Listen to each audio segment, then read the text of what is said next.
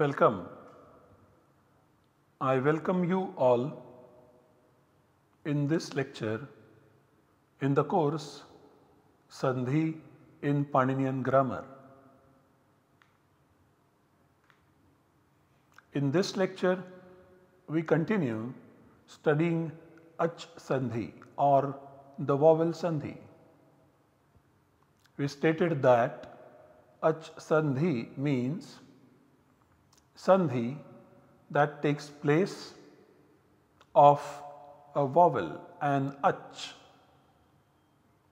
This sandhi could be a consonant as well as another vowel, depending on the environment. We said that there are two types of ac-sandhi. On the screen you see the second type, shdvisthānika ekādeśa. The first one is ac-sandhi ekādeśa,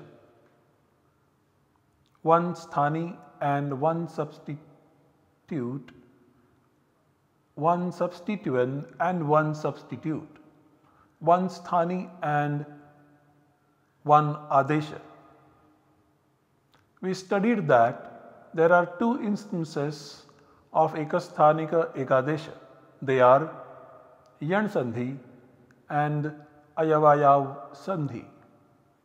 Yan sandhi is stated by the sutra iko yanachi and ayavayav sandhi is stated by echo yavayavaha. And then there are some more sutras also stating this particular sandhi.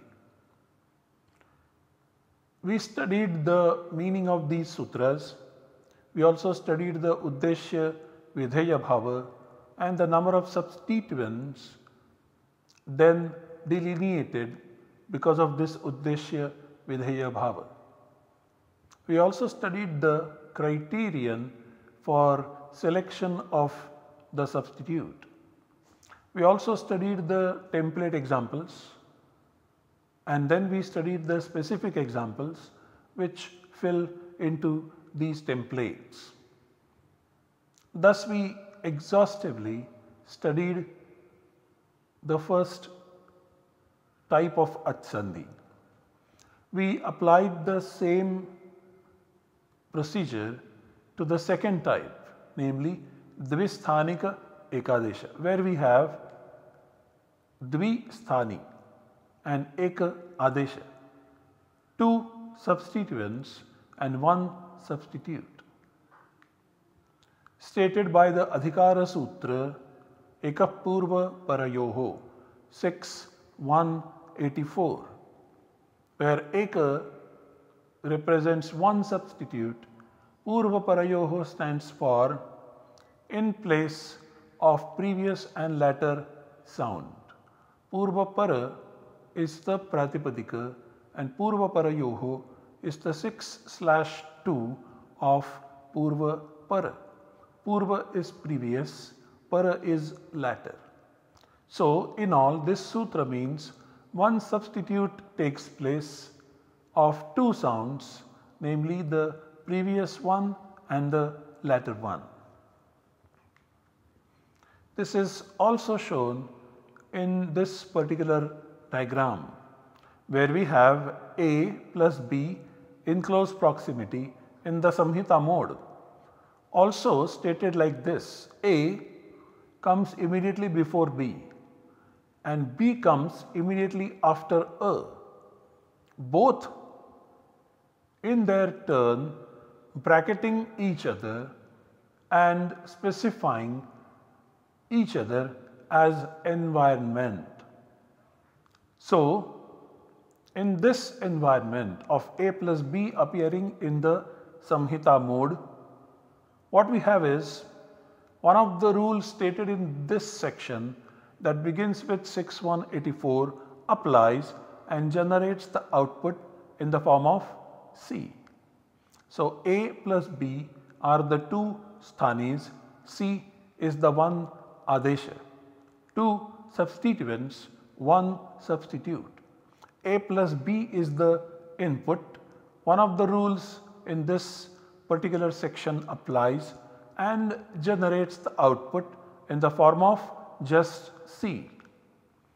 In case of ekādeśa ekādeśa, we observed that we have A plus B as the input and the output is C plus B. This is the primary difference between ac-sandhi ekādeśa and šdvisthānika ekādeśa. There are 5 instances of šdvisthānika ekādeśa. The first one is guna sandhi stated by adgunaha 6187. The second one is vriddhi sandhi stated by the sutra vriddhirechi 6188. The third one is pūrvarūpa-sandhi stated by the sutra ac-pararūpam and some other sutras. ac-pararūpam is 6194. Fourthly, akasavarne dirghaha is the sutra stating the savarna dirgha sandhi. Savarna dirgha sandhi is the fourth instance stated by the sutra akasavarne dirghaha 61101. And finally, pūrvarūpa-sandhi stated by the sutra ami-pūrvaha 61101 onwards. This is what we are going to study in this particular lecture. It is important for us to remember these fundamentals about ac-sandhi, the 2 basic types and the instances of each type. They are repeated only for the sake of convenience and the repetition should bring in more clarity, only that is the purpose. Let us now concentrate on pūrvarūpa-sandhi, the 5th one of the second type. This pūrvarūpa-sandhi is stated by the following 4 sutras that we shall be dealing with. The first one is ami-pūrvaha 6117. The second one is samprasaranācca 6118. The third one is engaha padantat ati 61109. And finally nasingasoscha 6110. These are the 4 sutras that we shall be studying in detail in today's lecture. First, let us study ami-pūrvaha 61107. There are 2 words in the sutra, ami and pūrvaha. Ami is 7/1 of This is the 2/1 suffix. Su, au, jas, out, shas, and so on. So is the 2/1 dvitiya ekavachana pratyaya suffix. That is what is mentioned over here.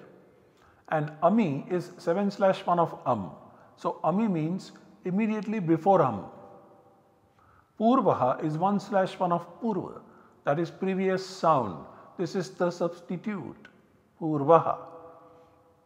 Rupa continues from ac-pararūpam and so gets connected with pūrvaha, and then pūrvarūpam is what is the interpretation that is generated. The other words continued in this particular sutra are akaha 5/1 of ak. Ak means a, I, u, ru and lu. So ak captures the first 2 pratyaharas stated in the pratyahara sutra and the sound stated therein, these 5 vowels. So akaha means immediately after these 5 vowels. Achi is 7/1 of ach, meaning a vowel, that is immediately before a vowel. And of course we have ekah pūrvaparayoho. So one substitute in place of 2 earlier and later substituents. For ru and lu, which is also part of ak, there are other specific rules stated in Panini's grammar which cancel 6, 1, 1, 7. For example, rutongi sarvanamasthanayoho. So this sutra states the guna substitute in place of ru and also lu when follows. So this sutra will cancel 6, 1, 1, 7. All put together, let us look at the meaning of amipurvaha. Amipurvaha means immediately before that is the 2/1 suffix dvitiya ekavachana pratyaya, immediately before and immediately after ak, in place of both is placed one substitute, that is the previous one, that is in this case the ak. It is important to remember here that the environment for this pūrvarūpa-sandhi is just this suffix. So the environment is very restricted. This sutra functions only in case of suffix. In this case, this is 2/1. Now, let us look at the examples. So, for example, we have Rama plus Rama plus This is the dvitiya ekavachana pratyaya, and the final form that we are deriving is Ramam, the dvitiya ekavachana form of the pratipadika Rama. So when you have Rama plus there is this and this in Rama comes at the end of it, in comes at the beginning of it. Since this is one pada, prakriti and pratyaya, so samhita is obligatory, and so in place of both of them, this sutra 61107 applies and generates the output in the form Ram, and Ma, that is Ramam. In this case, obviously, is followed by another so this is the scope of application of akasavarane dirghaha as well, generating long a as the output. But because both these akaras are within a pada, we also have the pūrvarūpa-sandhi that can apply over here. Ato gune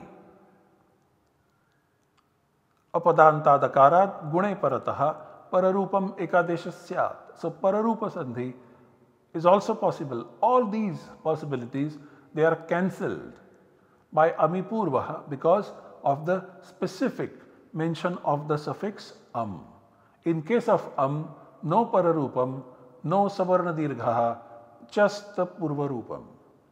So we have Ram, and Ma, that is Ramam. In case of Hari plus obviously there is iko-yanachi which has got its scope of application, but it is cancelled by this sutra amipurvaha, which operates in a very restricted domain of the pratyaya So we have Hari having e at the end, at the beginning of and because this is one pada, samhita is obligatory, and so in place of both these vowels 61107 applies and generates the output in the form of Har, I, Ma, Harim. Then we have Gauri plus Now this is a long vowel, E followed by Once again iko-yanachi has got the scope of application. But because this sutra 61107 has got a very limited scope of application, so in this limited scope of application 61107 cancels iko-yanachi.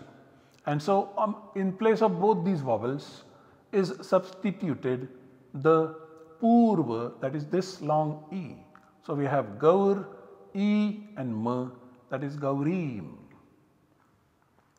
Similar is the case with bhanu and chamu. So we have bhanu plus the scope of application for iko yanachi, but is cancelled by this particular sutra because of the limited domain of application. And so in bhanu plus u, in bhanu plus u coming at the end of this pada, coming at the beginning of this pada, because this is within a pada, so samhita is obligatory. 61107 applies and generates the output bhan u ma, that is bhanum. Similarly, chamu plus where we have long u followed by a, and 61107 applies and generates the output cham, u and ma, that is chamu. This is how amipurvaha operates in a very restricted domain. Let us now proceed to the next sutra, Samprasaranacha 61108. Here there are two words, two padas in the sutra, Samprasaranat and cha. Samprasaranat is 5/1 of Samprasarana, which means immediately after Samprasarana. Cha means and. Achi is continued. Achi is 7/1 of ach, that is immediately before a vowel. Pūrvaha is continued from amipurvaha, previous sound, as substitute. And ekapūrva-parayoho is also continued, meaning one substitute in place of two substituents, earlier and latter, purva and para. So the meaning of this sutra is immediately after a samprasarana, and immediately before a vowel, in place of both is substituted the previous sound, that is the samprasarana. So what is a samprasarana is the next question. And samprasarana is a technical term defined by Panini by this particular sutra, Igyanas Samprasaranam 1145. Ik, as we know, is a pratyahara and it captures the sounds I, U, Ru and Lu, and ik is in 1/1, so ik is the substitute. Yanaha is 6/1 of yan. Yan is another pratyahara meaning ya, va, ra and la. So yanaha means in place of yan. So the sutra means ik, that is stated as a substitute of yan by the sutra, is termed samprasarana. Repeat, ik, that is stated as a substitute of yan, is termed samprasarana, stated by the sutras 6.1.15 as well as 16. So if yan is the input,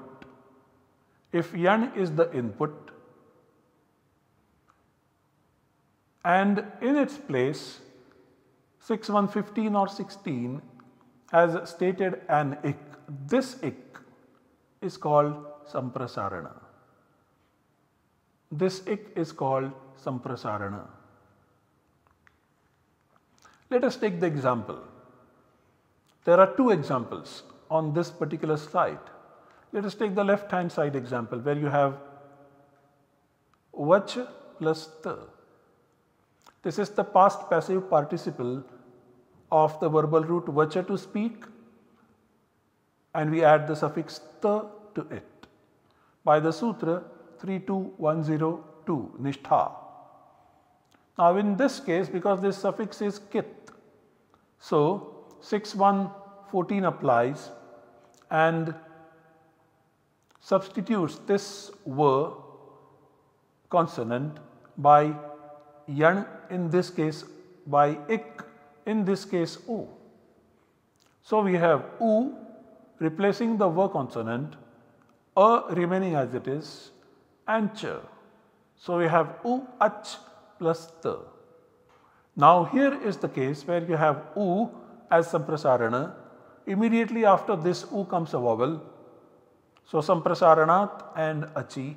And now in place of both of them, substitute the Purva, that is this Samprasarana. So the next step is by the application of 61108 we get Uch plus T. Then we apply 8230 and substitute this Cha by K, and so we get Uk plus T, Ukta, something that is said. That is what is Ukta. This is an example of Samprasaranach. Let us take one more example of Samprasaranach. This is the verbal form.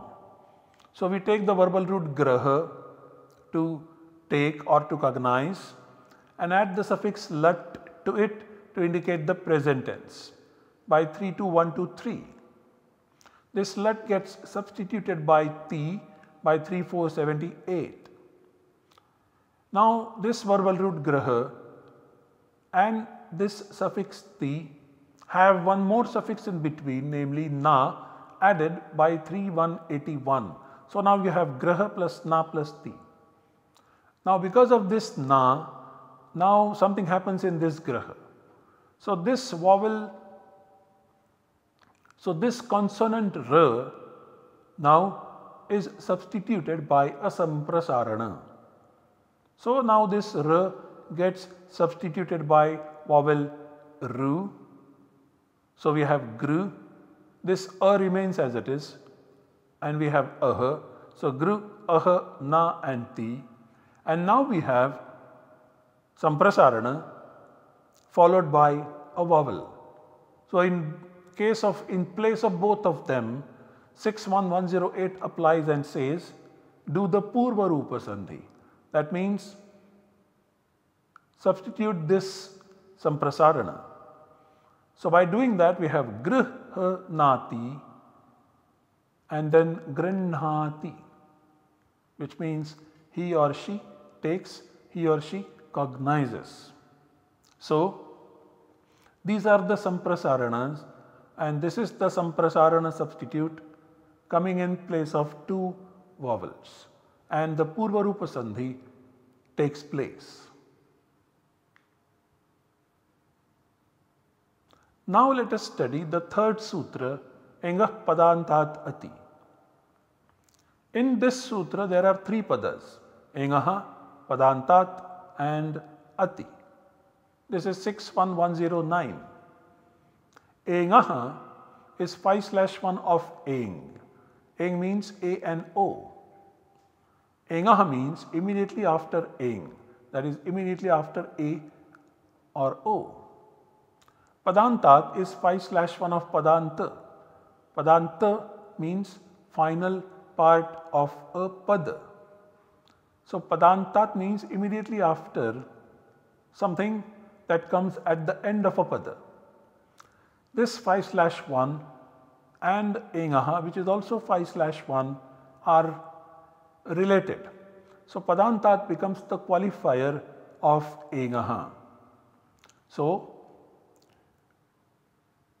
what both these mean is, if an eng coming at the end of a pada, so if eng occupies the final position of a pada, then immediately after that, that is the meaning of engaha and padantat. Then we have ati, 7/1 of at. At meaning short a. So ati means immediately before short a. So immediately after eng that comes at the end of a pada, and immediately before short a, what happens is pūrvarūpa. So previous sound is the one substitute. Of course, ekapūrvaparayoho continues. So the meaning of the sutra is, immediately after eng, that is A and O, that comes at the end of a pada, and immediately before short a, in place of both is substituted the previous sound, that is aing, that is A and O. I repeat, immediately after aing, engaha, that is A and O. So, immediately after A or and O, that comes at the end of a pada, padantat, and immediately before short ati, in place of both pūrvaparayoho is substituted the previous sound, that is pūrvarūpa. In this case it is ing, which is A or O. So, here is an example, hare plus ava. These two are separate padas, and so they are in the close proximity because the speaker intends to utter them in close proximity. So, we have hare having A at the end of the pada, and a short coming at the beginning of the second pada. And now in this case 61109 applies and generates the output in place of A and A is the substitute. So, you have har, A and v, and then you join them together and you get hareva as the output. Similarly, you have Vishnu plus ava, where you have O at the end followed by A at the beginning of the next word. They are in the samhita mode, and so 61109 applies and substitutes both O and A by the previous sound. In this case it is O. So, we have Vishnu, O and V, and so Vishnova, that is the output generated. Both these outputs, they are also written as this. There is a sign of avagraha, this is called avagraha, that is inserted in between, something that resembles the English S, hareva and Vishnova, because there is this long vowel and there is this sandhi. So, this is indicated by this sign, insertion. This is how engah padantat ati works. If you look at these examples once again, you will observe that when you have hare plus ava, A followed by A, actually this is an instance of echo yavayavaha. Similar is the case with O plus A. But echo yavayavaha applies generally at the end of the pada as well as in the middle of the pada, anywhere. And also the right hand environment could be any vowel. But in this case it has to be only A, the right hand side environment, and this A has to be at the end of a pada, that is all. Once again, very restricted, very limited environment in this particular sutra applies. Now the final sutra in these four, the sutra is ngasi-ngasoscha. Ngasi-ngasoho is 7/2 of ngasi and ngas, ngasi-ngas. Ngasi-ngas are two suffixes, 5/1 and 6/1. Suaujas, amautshas, tabhyambhis, ngebhyambhyas, ngasi 5/1, bhyambhyas, ngas 6/1, os am, ngeosup. So 5/1 and 6/1 are ngasi-ngas. Ngasi-ngasoho means immediately before ngasi-ngas. Cha means and. Words continued are engaha and ati. Engaha is 5/1 of eng, A-O, which means then immediately after eng, that is immediately after A and O. Ati is 7/1 of at, that is short a. So ati means immediately before short a. Pūrvaha, that is previous sound, as substitute. And ekapūrvaparayoho, one substitute in place of two, namely the earlier and the latter substituents. The meaning of the sutra after having put all these things together is the following. Immediately before ngasingas, that is suffixes of 5/1 and 6/1, and immediately after aing, that is a or o, in place of both is placed one substitute which is the previous sound, pūrvarūpa, that is aing, that is a or o. I repeat, immediately before ngasingas, ngasingasoho, which are suffixes of 5/1 and 6/1, and immediately after aing, ingaha, in place of both pūrvaparayoho is placed one substitute, ekaha, which is pūrvaha, or pūrvarūpam, which in this case is aing. Once again, this rule, as we observe, applies in a very restricted domain of, let us say, cases 5/1 and 6/1, a very restricted domain. So, in this case, it also cancels echo yavayavaha, which would have otherwise applied. Here are the two examples. The first one is the 5/1 of Hari, and the second one is the 6/1 of Bhanu. So, Hari plus Ngasi, Ngasi is added by 412, then we have Hari plus As, so the markers are removed, Ng by Lashakvatadhite, E by Upadeshe Ajanunasikait 138 and 132, and then they are deleted by Tasya Lopaha 139. So, we have Hari plus As. Now, in this case, Iko-Yanachi has the scope of application, but that is cancelled by 73111, which substitutes Guna in place of this E Gher Ngiti. So, we have Hare plus As, and now at this stage Ngasingasoscha comes into play and says that in place of this A and this A, do not do Echo Yavayavaha, but substitute one A in place of both of them. So, we have Hare plus As as the input, 61110 applies, and the output is Har-e-sa, that is Hares and Harehe, which means from Hari. Similar will be the derivation of 6/1 as well. Now, let us go to the 6/1 of Bhanu, where we have Bhanu plus Ngas, and here we have 412 applying, then the Ich Saudhnya and Lopa happens. So, we have Bhanu plus As. Now, once again Gher Ngiti applies 73111, and this U is substituted by O. So, we have Bhano plus As.